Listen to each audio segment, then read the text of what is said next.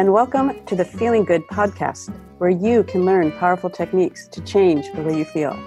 I am your host, Rhonda Borowski, and joining me here in the Murrieta studio is Dr. David Burns.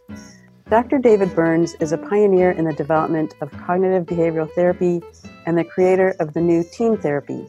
He is the author of Feeling Good, which has sold over 5 million copies in the United States and has been translated into over 30 languages. David is currently an emeritus adjunct professor of clinical psychiatry at Stanford University School of Medicine. Hi, David. Hi, Rhonda.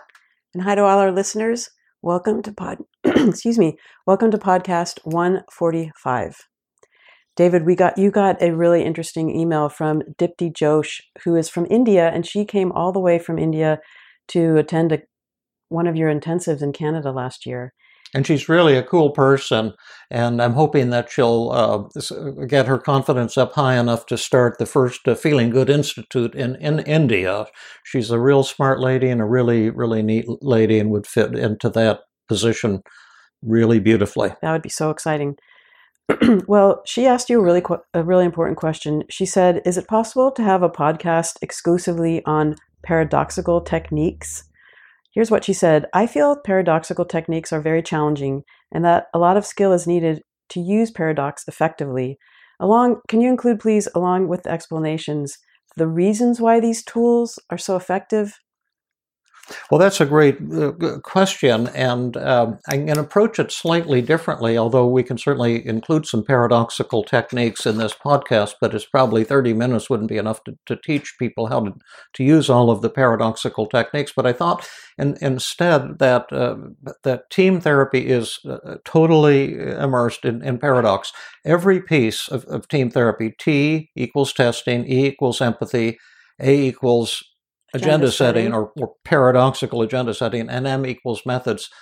Paradox is woven into the core of each of those 4 steps, and I thought we could start out by explaining why those steps are paradoxical and what's paradoxical about them, and why each of those steps is so vitally important.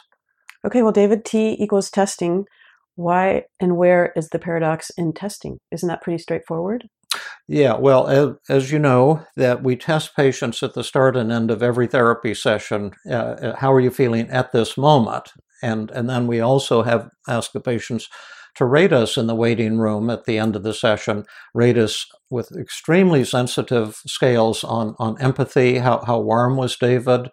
How caring was David, or the therapist? How well he listened? Yeah, how well did he listen? Did he really understand how I feel inside? How trustworthy was he? And then how helpful was David in terms of actually helping me solve my problems in my marriage or my depression, my panic attacks, my OCD, whatever it is. Now, those questions are set up to where the highest response, they go from 0, not at all true, to 4, which is completely true. And if the patient scores you as very true, a 3 on each of the 5 items, say for empathy, you'll get a 15. Now, a 20 is the lowest passing grade. If you get even a 19 on that scale, that's a failing grade, because it means in one of those 5 empathy areas, the patient is saying it wasn't really what I'm looking for. You were warm, David, but I didn't feel that real chemistry. Or you did a good job of listening, but you didn't really hear how There's something that you missed. Yeah, there's something you missed. You didn't really get how I felt inside. And so what we're really doing is hoping for failure. See, people say, why are you so perfectionistic, demanding a 20 on these like scales? Is 19 good enough? That sounds pretty good. Yeah, no, a 19 is a failure, and we're anti-perfectionistic. So we're hoping for failure. That's what's paradoxical about that, because then this will allow us to have a conversation to deepen the relationship, to really hit the ball out of the park. And it's the same on the testing. Like, I'm going to find out how depressed the patient is right now at the start of the session, just before they come in, how depressed they are, how suicidal they are, how angry they are, how anxious they are, and how happy they are. And I'll see those scores, and then we'll have the session, and then they'll go and sit down in the waiting room and take the same scales again and see how much I've improved. Well, what most therapists are going to find out is that your patient didn't improve significantly during the session. And if you look at the scores over a period of time, you'll see that there's very little improvement or very slow improvement. And that's what you're hoping for. You see, you're hoping for technical failure as well as failure in empathy and helpfulness. You want to see that you didn't get the job done. Why would that be? Why would a team therapist be hoping to do a crappy job? Well, they're not hoping to do a crappy job, but they're hoping that when the patient tells them that they've done a crappy job after they've done it, that they can repair that and heal it and have a conversation that will bring them warmer and closer and to a deeper understanding of their patient's situation. Yes, because your great home runs in therapy almost always result from the therapist's failure. So at the testing, we're allowing therapists to find out all the areas that you're testing. And I'll give you... You're not striving to fail, but you're acknowledging when you fail. Failure sometimes is this part of success. So when you fail, then you can work more towards success. It's kind of how I've done this podcast since I feel like I've failed so often. But I often tell patients your worst therapeutic failure is your greatest success in disguise. In a way, I do kind of hope for failure, because that allows me then to make something magical happen with the patient. Mm-hmm. Like I treated a woman, just disguised her identity.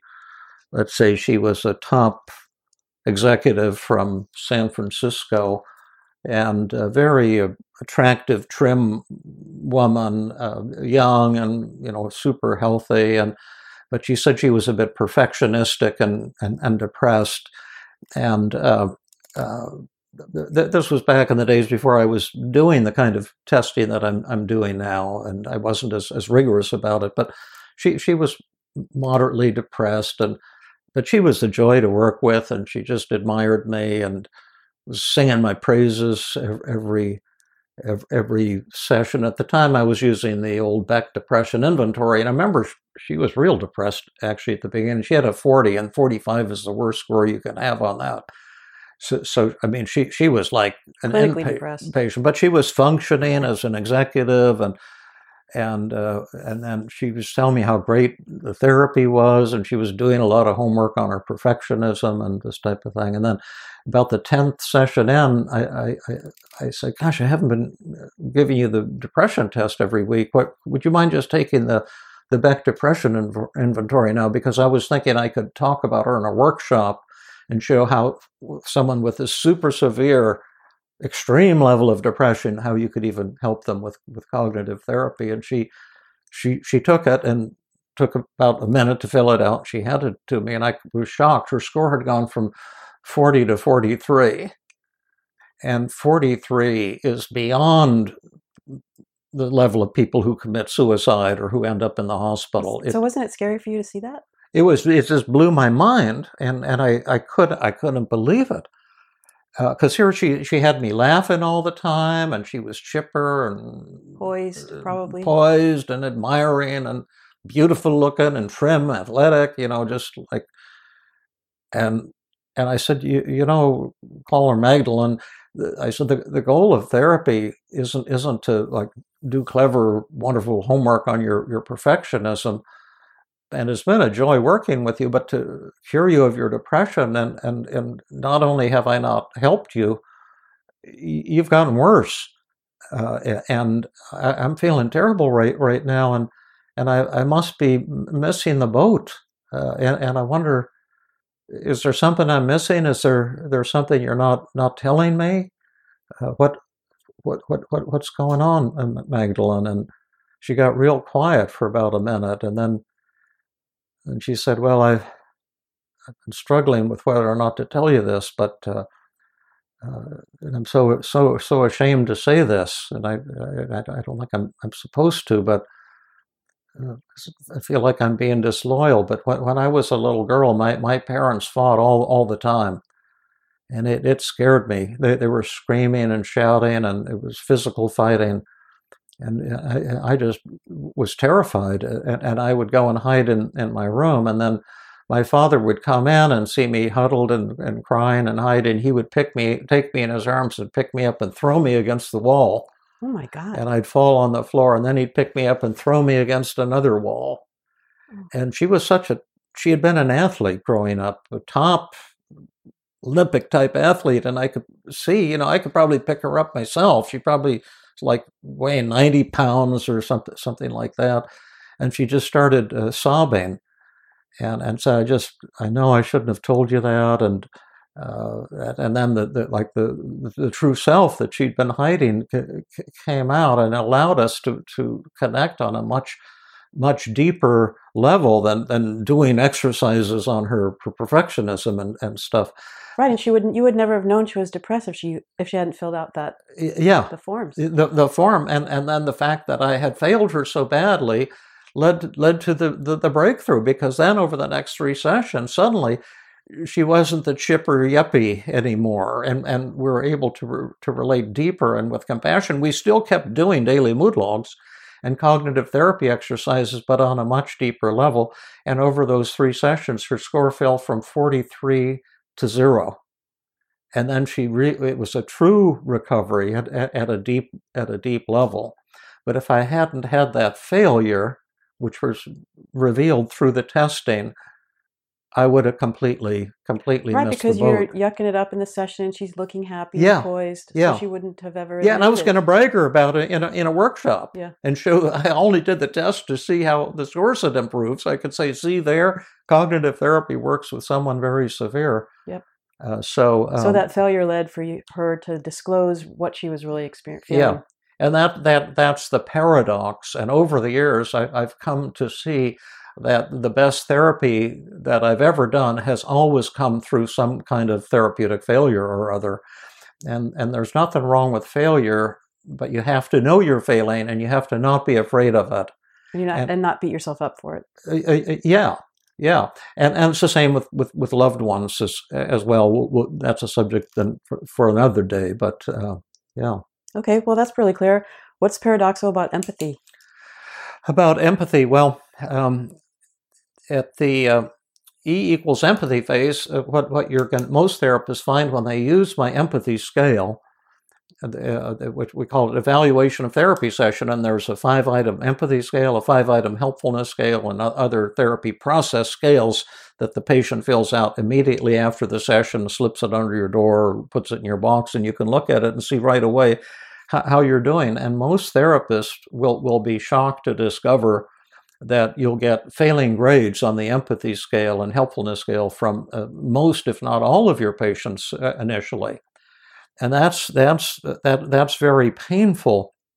It's painful for me to see that. It's kind of the death of the therapist's ego when the patient says, you don't really understand me, you don't really care about me. I actually have an example of that. Okay, give us one. Yeah. So I've been working with this young woman who is coming for a relationship issue. And we had about 2 or 3 sessions, and she was doing relationship journal, and she'd bought your book, Feeling Good Together. So she was doing homework. She was a perfect patient. And in the session, she was making some really self-critical comments. And I said, well, we could go 2 different directions. We could look at, your internal and do personal work and see what the thoughts and feelings are that you're having that are influencing your relationship. Or we could keep doing relationship journal and talk about 5 secrets and how you're relating to your partner. And she said, oh, I don't know. I can't decide. Both sound good. Why don't you decide? And instead of saying, no, this is your life, you choose, I was feeling a little impatient. So I said, okay, well, let's do a daily mood log, and we'll go down that path. And in the midst of doing it, she was kind of wiggling, and she was like, this isn't working for me. I said, okay, well, let's just go back to the relationship journal. And I got a failed grade for empathy, and she said I wasn't listening, and that I was being really controlling. And so then that led, when she came back the next time and I asked her about it, and that led to a much more in-depth discussion about what it feels like to be controlled and her experience with that and childhood experiences of that. And so while it was a failure on my part, because I became really controlling and impatient, it led to a deeper understanding of her as an individual, as a person in her life. I love what you're saying. I've had that so many times too. And when I was a resident, you see, I was taught that when the patient criticizes you, that's called transference, which means they're seeing you as their parent, and they're distorting what's really going on. And so it's the patient's problem. It's a subtle way of blaming the patient. And what we're saying in team therapy is that when the patient criticizes you and gives you a failing grade of 19 or lower on the empathy scale, that's because you really are failing them in ultimate reality. It's not just their distortion, although there is distortion in what they're saying, but it's also absolute truth at the same time. And that if you'll acknowledge that, that will lead to a breakthrough in the therapy. That's what I mean. Your worst failure is your greatest success in disguise, because like your patient there, this is probably the huge issue in her life. Right. And you fell right into the trap and started controlling her and being irritated with her, which was, oh, that's bad therapy. But that's actually highly desirable to screw up in that way if you let your ego die, because then you can say, wow, I'm the controlling mother now, or I'm the person who's been doing this. Who becomes impatient, irritable, and takes over your life. Yeah. And so let's slay that monster. Tell me how you're feeling. Tell me about how I failed you and what that's like. And then bingo, you suddenly hit a home run. Right. But it takes courage. And we have a new member in our Tuesday group who emailed me yesterday that he's dropping out of the group. Oh, I'm sorry. And I was pretty sure he would, because he's been kind of implying that he's an expert in empathy. And that's why I set up the exercise tonight. And then where you're going to have to learn to respond to patient criticisms. You're going to have to use the empathy in your own work. And you're probably going to be shocked at the scores you get. And some therapists just they don't want that. I did a workshop in Canada years ago, and I was going to do it on the 5 secrets of effective communication. And before the workshop, this woman approached me and said, "Oh, you probably have heard of me. I've published 5 books on empathy." And she kind of implied she was the world's top expert on empathic communication. And she said she was attending my workshop. And if I needed help in the workshop, she wanted to volunteer and demonstrate, to people how a pro does it. Yeah, that was kind. And I thought, oh boy, I think she's in for a bad ride today. And so I illustrated the 5 secrets, and then she jumped out. She wanted to be a volunteer for the demonstration. She wanted to be the therapist. And then one of the other participants volunteered to be the angry patient and criticized her, and then she was supposed to respond as best she could using the 5 secrets, and she was just terrible. She was very defensive and condescending and kind of arrogant and preachy.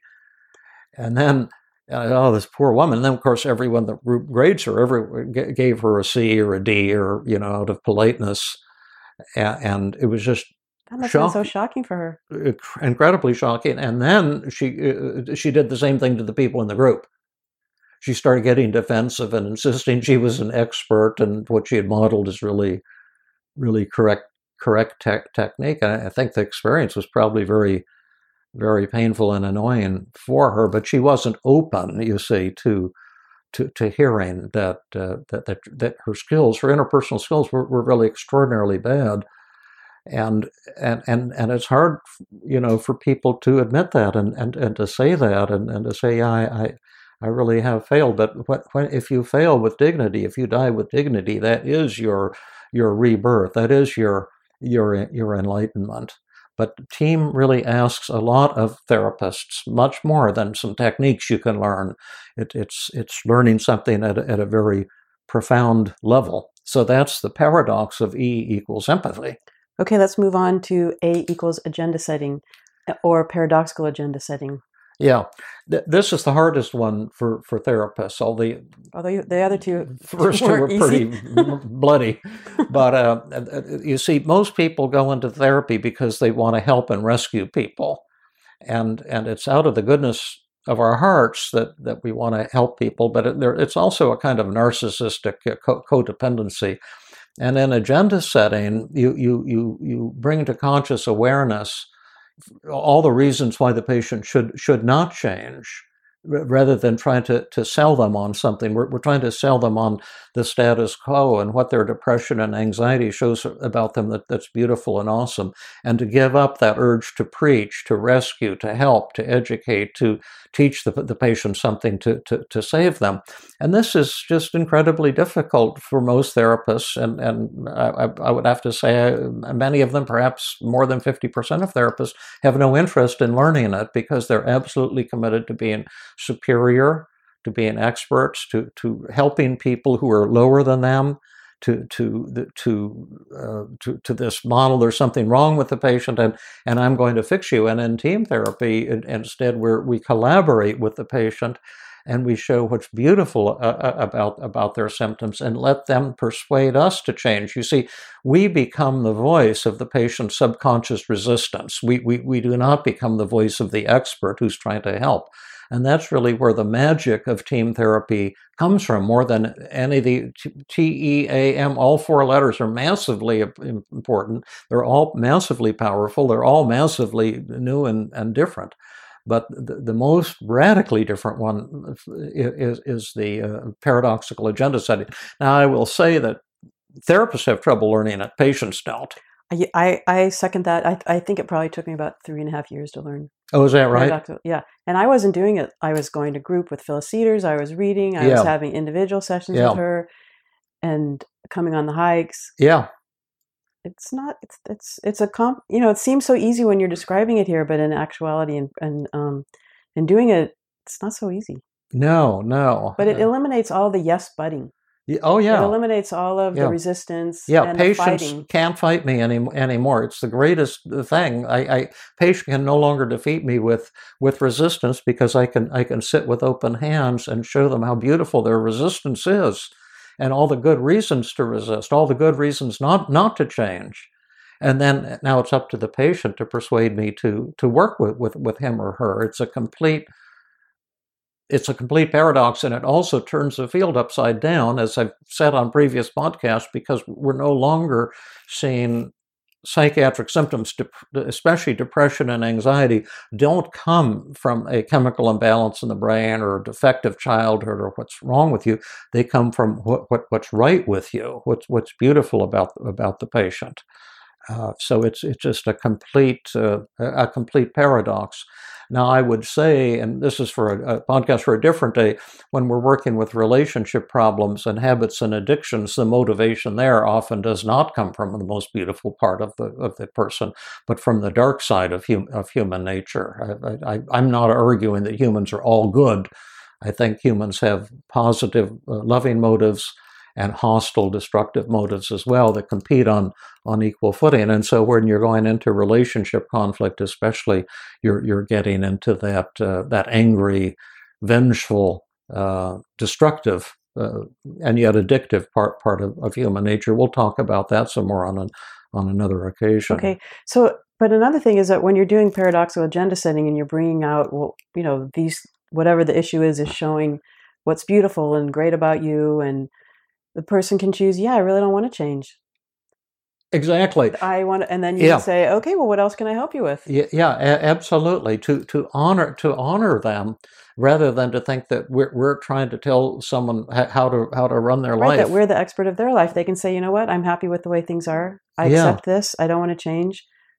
What else can I help you with? Or thanks and bye. Yeah, absolutely.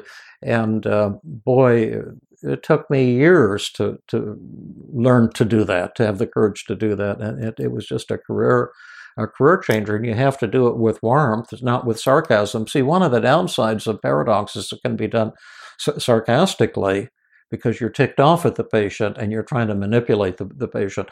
And all of team therapy is an art form, and you can use all of these 100 or more team therapy techniques for good or evil. Really, they have to be done with a lot of skill and a lot of compassion to be effective.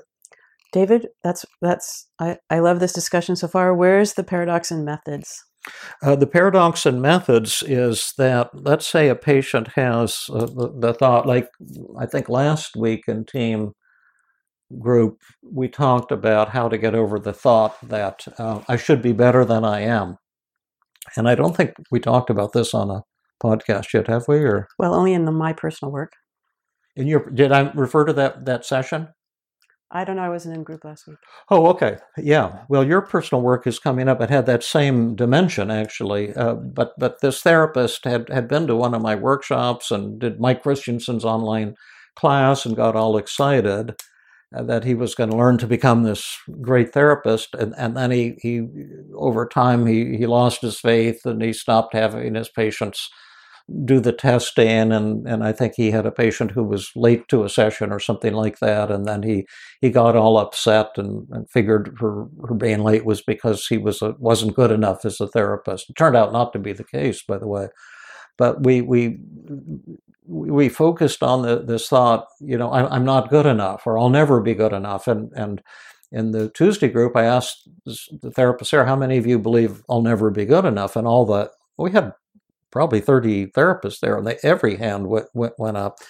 And so we put that in the middle of a recovery circle with arrows coming out of it. And then we select all the techniques that we could use to crush that thought. Because the moment he stops believing that thought, I'll never be good. In fact, I was going to say we might do a whole podcast on just this thought. I forgot to add that to our list. We might have a podcast coming up for all of you who feel you're not good enough, show you how to crush the thought. But all I'm going to say right now is I came up with 32 techniques. We had 2 recovery circles with 16 arrows. And in the middle of the circle is the thought, I'll never be good enough, or I'm not good enough. And each arrow is a different technique, an escape from that trap you're in. So you've got positive reframing and examine the evidence, and let's be specific, and the double standard technique, and the acceptance paradox, and experimental technique, identify the distortions, all these techniques. And then what you do as a therapist, you fail as fast as you can. See, the goal of the methods is to fail over and over again. Well, why would you want to fail? See, we're trying to crush the thought, and we want to fail in our attempt to do that. Why?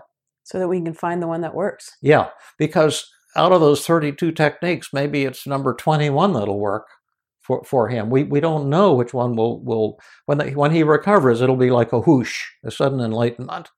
And it'll be fail, fail, fail, fail, and then bang, it'll happen all at once. Usually that's the way it happens. And so the faster you fail with all of these techniques you're in love with that have helped other patients, the moment you find that examine the evidence doesn't work, or the double standard technique doesn't work, or the downward arrow technique isn't helpful, identify the distortions, it isn't helpful, and you keep going on until you find the one that works. And so the goal of the methods thing is to fail as fast as you can. And again, it's the opposite of the way I was trained, and almost everyone was trained.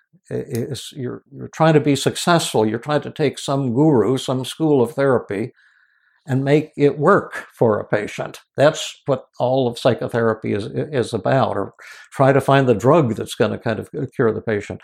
And here we're not trying to make a school of therapy work. The methods I use are drawn from more than a dozen schools of therapy. And I have no allegiance to any school of therapy. I love cognitive therapy. Sorry, I'm playing with my pen again.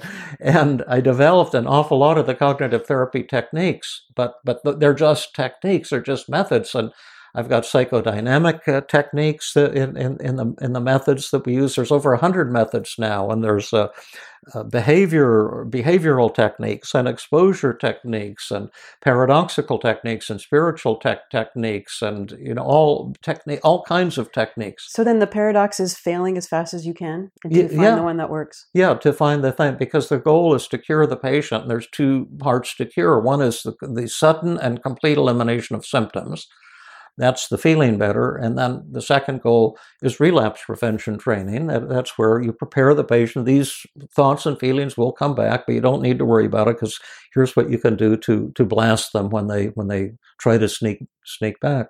And that's how it works. But it's more paradox than that, because even at the methods level, say when I'm doing externalization of voices with a patient, I become and explain to the patient, I'll become your negative thoughts. Do you see? And it's going to be your job to defeat me. Now I'll help and we'll do role reversals. But all these techniques, you're putting the patient in the role of the expert, and you, the therapist, are the one who's letting the patient solve the problem. Now it's collaborative and you're guiding them, but you're not in the role of the expert straightening the patient out, because that just pushes people into a state of resistance. So for example, if we were doing externalization of voices, what is your name? Rhonda. And what is my name? Rhonda. And then you'll hear us doing the work with Rhonda, but then I would say, Rhonda, you're not good enough, and I'm the negative Rhonda, and then you would say, well, there are a lot of areas of my life where I'm not good enough, but basically I'm pretty good in most things, and I'm happy with who I am. Great. Now, who won that exchange? I won. Big or small? Kind of just big.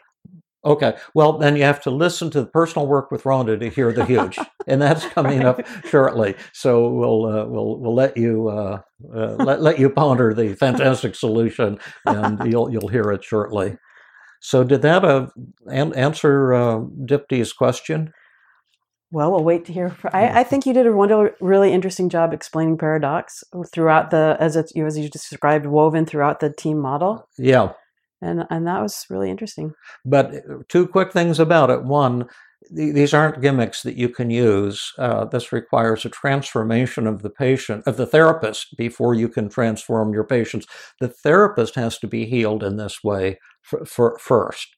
And secondly, when you're using these techniques, they have to be done with a high level of skill and compassion. There are schools of therapy that use paradox in a kind of sarcastic, manipulative way. So really kind of making a fool of the patient.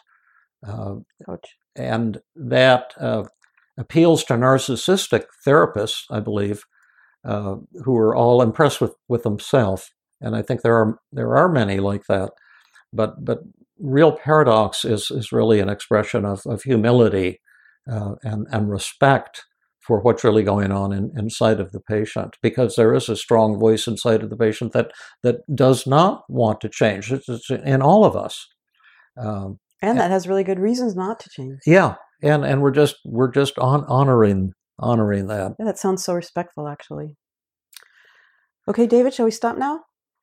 Well, I hate to. We're having fun, but yes, I think this was short and sweet. How many minutes did we do? That was 31 minutes. Tell us about the upcoming intensives. Okay, well, there's going to be 3 intensives this summer and fall.